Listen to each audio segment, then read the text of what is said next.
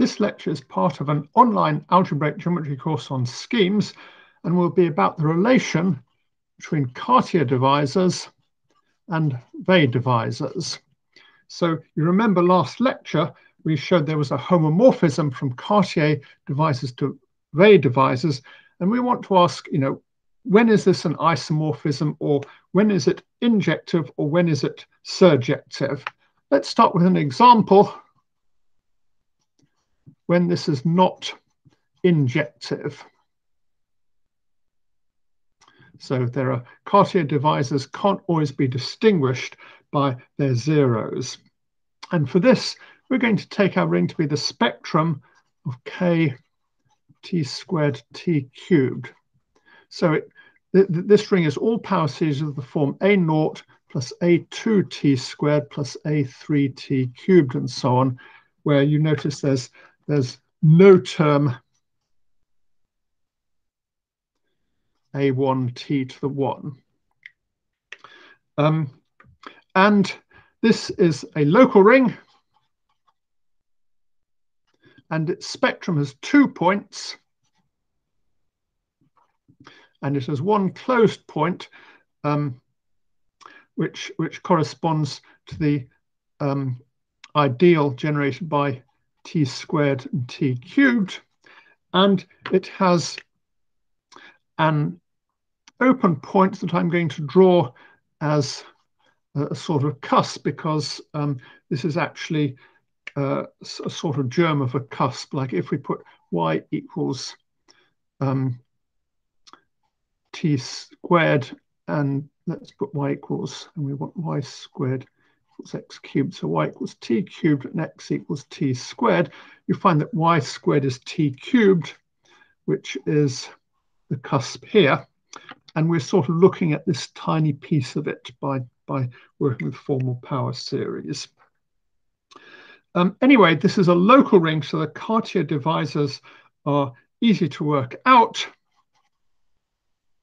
So the Cartier divisors will just be the units of the function field k, which is the ring of Laurent power series, should be t to the minus 1, and we quotient out by the units of R.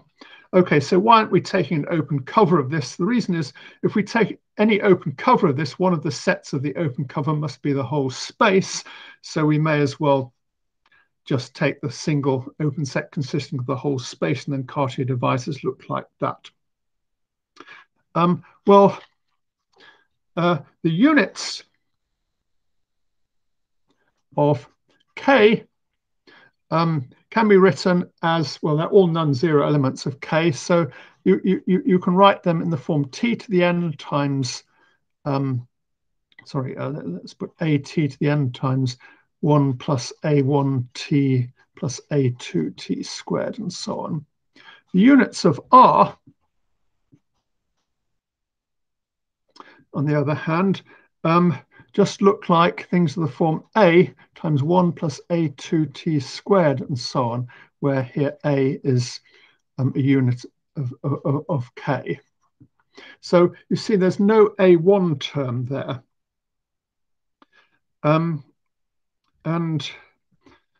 So we see the quotient of the units of k by the units of r star is just isomorphic to z times the field k, where z comes from this n here, and k comes from this coefficient there. On the other hand, the Weil divisors are just isomorphic to z, because there's only one codimension, one closed set. So the map from the Cartier divisors to Weil divisors has a kernel consisting of corresponding to k, and you can easily check that it's actually isomorphic to the additive group of k. I mean, what else could it be? We notice that the element 1 plus at has no zeros or poles in some sense, but is not a unit of R. So this is different from the case we had when the example we had last week when we were looking at the last lecture, when we were looking at the affine line with its function field kx. You notice that any localization of this, if an element in the localization has no zeros or poles, then it must actually be a unit. And this difference is why the Picard group to the Weil group was injective in this case, but not in this case. So let's have a look at a general condition when the map is injective. So suppose, let's take X to be Noetherian and integral. And Noetherian is to avoid lots of tiresome technical complications, and integral is basically put in because I'm feeling kind of lazy. So this means that X has a function field, K, which makes divisors easy to think about. Then if X is normal, then Cartier divisors are a subset of Weil divisors. Well, they're not a subset of Weil divisors. What I mean by this is the natural map from Cartier divisors to Weil divisors is injective, but I'm going to be sloppy and say that means Cartier divisors are a subset of Weil divisors. So what does normal mean? Well, normal means all local rings are integrally closed in their field of quotients. And since we are assuming the scheme was integral, all the local rings are domains, so we don't have to have a headache wondering about what this means. Now what we do is we recall the basic theorem from commutative algebra, which says that if a ring R is normal, then R is the intersection of all intersection over all codimension 1 primes of Rp. So Rp is the local ring at P. And so what we do is we look at any open affine of the form spectrum of R in X. And suppose a Cartier divisor is represented locally on X by G over H on this open set X. If its image is naught in the Weil divisors, this means that G over H is contained in all local rings R over P. And similarly, H over G is also contained in all local rings R over P. So using this theorem about normal rings, we see that G over H is a unit of R. So is trivial as a Cartier divisor. So what we're saying is that if a Cartier divisor has image 0 in the Weil divisors and the scheme is normal, then this implies the Cartier divisor must be trivial everywhere. So the kernel of the map from Cartier divisors to Weil divisors is just 0. For example, let's look at the example we had. We had this ring kt squared t cubed, and we notice that this is not normal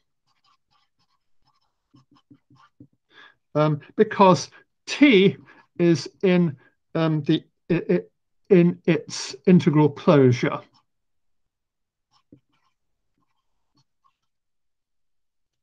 T is obviously a root of x squared minus t squared equals naught, which is an integral equation. And furthermore, we see that there's only one prime, and Rp is just K, the ring of all formal power series in T. So R is not equal to the intersection over all P of Rp.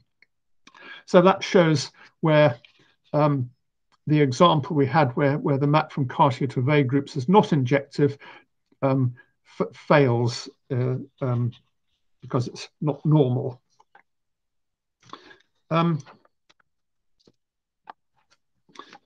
We can, for this example, we can also ask about whether the Cartier divisor classes is contained in the group of Weil divisor classes. So in the previous example, although the Cartier divisors are not contained in the Weil divisors, every Cartier divisor is in fact, or at least the ones of 0 degree are in fact principal, so that doesn't quite give a counterexample. What we can do is we can modify the example slightly and find an example where the Cartier divisor classes are not contained in the Weil divisor classes. And for this, we just take the spectrum of k t squared t cubed.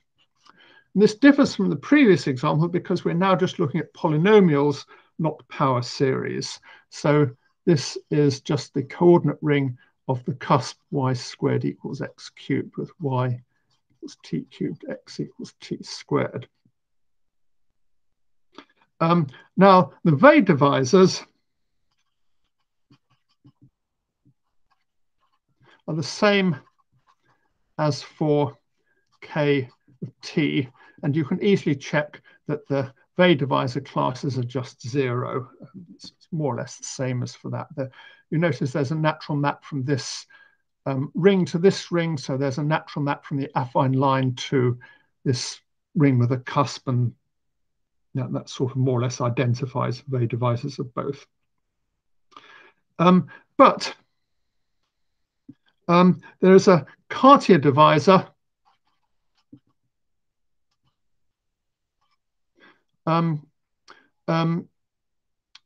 sorry, the following Cartier divisor is not principal.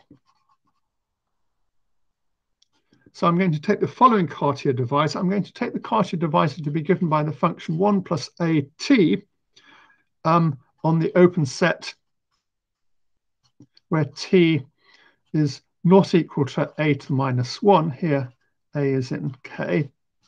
And I'm going to take it to be 1 on the open set where t is non-zero.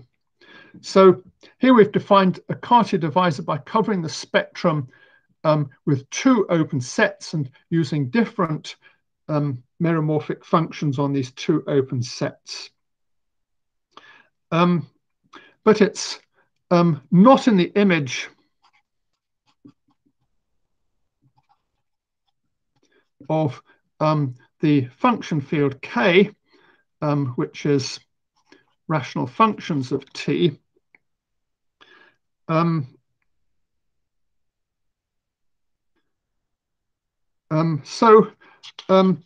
This Cartier divisor is not even principal. So in fact, the group of Cartier divisors contains a subgroup isomorphic to the additive group of K. In fact, it is isomorphic to the whole of K plus, which I'll just leave as a fairly easy exercise. The next question we can ask is, when is the map from the Cartier divisors to the Weil divisors an isomorphism? So we found conditions under which it need not be injective. We can also have an example when it's not surjective. So here we're going to take, well, in fact, I'm going to give an example where the Cartier divisor classes to the Weil divisor classes is not onto. And for this, we're going to take the cone xy equals z squared. So it's a sort of, draw it as a cone like this. And we're going to take the divisor to look like this. So here's the divisor, and this is the divisor y equals 0. And this is a Weil divisor.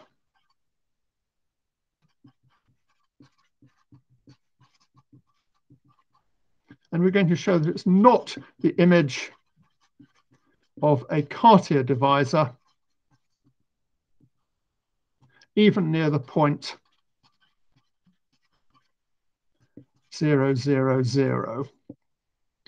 So we just have to show, I mean, it's enough to show that it's not locally a Cartier divisor near the point 0, because then we don't need to worry about what happens elsewhere. And what we do is we look at the local ring of the variety X. So big X is going to be the this double cone. And we're going to look at the local ring at 0, 0, 0. And it's got a maximal ideal generated by X, Y, and Z, rather obviously. So let's call this M. And we notice that M over M squared has dimension 3 and is spanned by X, Y, and Z. You notice this dimension is bigger than the dimension of the cone, so it's a singular point.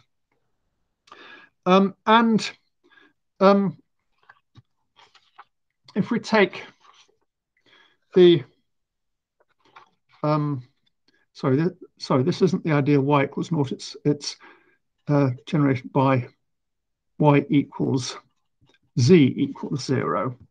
So the ideal P generated by y and z has image yz in M over M squared, which is two-dimensional.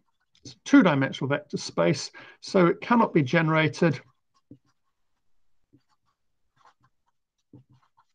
by one element. So this ideal P is not principal, even in the local ring at 0. So the Weil divisor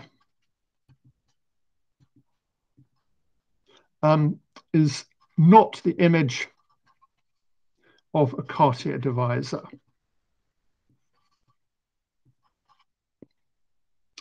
On the other hand, we notice that if we take P squared, this is the ideal y squared z squared yz, which is equal to y squared xy yz,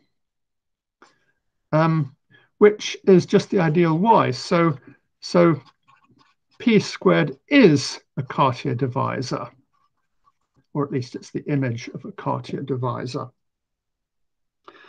So geometrically, what's going on is this. Here, the divisor y equals 0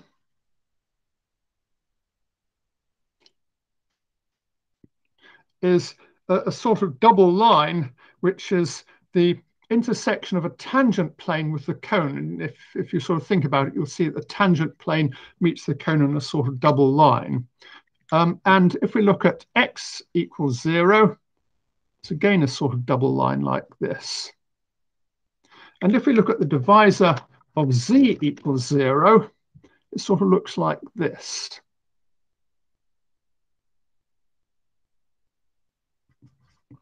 And now you can see that the divisor of z squared is equal to the divisor of x plus the divisor of y. which is not very surprising if you remember that z squared is equal to xy. You can also observe that it's sort of visibly not a unique factorization domain, because this is two factorizations of the element z squared. You can either write it as z squared or as xy, and there's no way to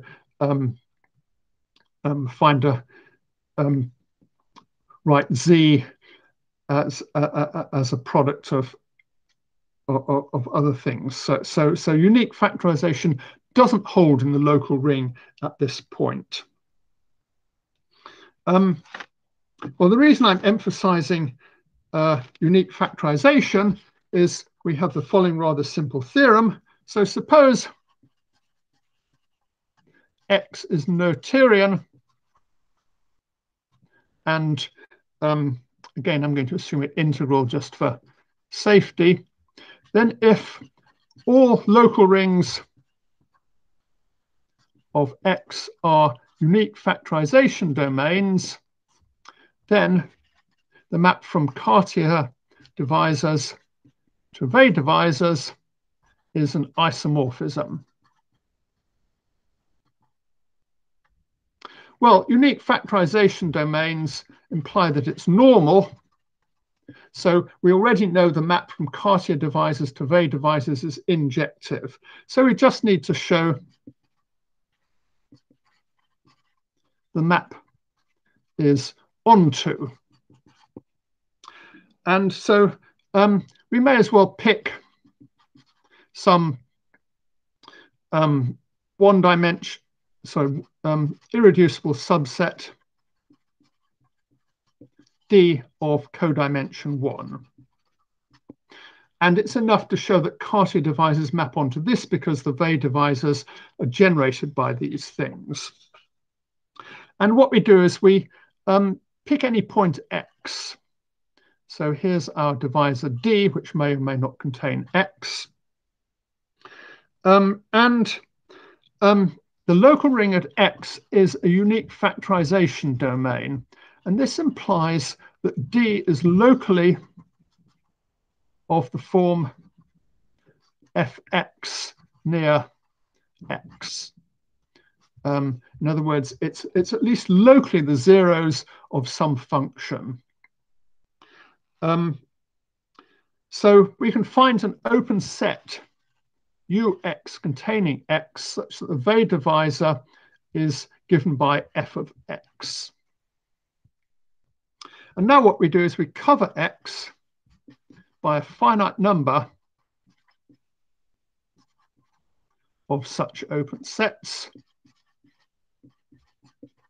So we might have, Ux, Uy, and Uz, where here's the divisor D, and here's X, and here's Y, and here's Z. There's no reason why Z should actually lie on the divisor. And on each of these open sets, we've got a function fx, fy, and fz, so that fx equals D on Ux, fy equals D on Uy, and so on. So the sets f star U star define a Cartier divisor, because the quotient of fx and fy on the intersection of ux and uy must be a unit, because the only common zeros on dx, and the zeros cancel out, and all the local rings are normal because they're unique factorization domains. So if something has no zeros or poles, it must be a unit. So we've constructed a Cartier divisor mapping onto this divisor D. So to summarize, the map from Weil divisors, so the map from Cartier divisors to Weil divisors is injective if X is normal, and an isomorphism if X is also locally a unique factorization domain, or its local rings are unique factorization. Here we're assuming that X is Noetherian and integral. It's also worth remarking that if X is regular, meaning that all its local rings are regular local rings, in other words, X has no singular points, then this implies X is locally unique factorization domain, so Cartier divisors are the same as Weil divisors. So that's why all the examples we had have singular points. If a scheme doesn't have singular points, then Cartier divisors are essentially the same as Weil divisors. Okay, next lecture we're going to study the relation between Cartier divisors and the Picard group of invertible sheaves.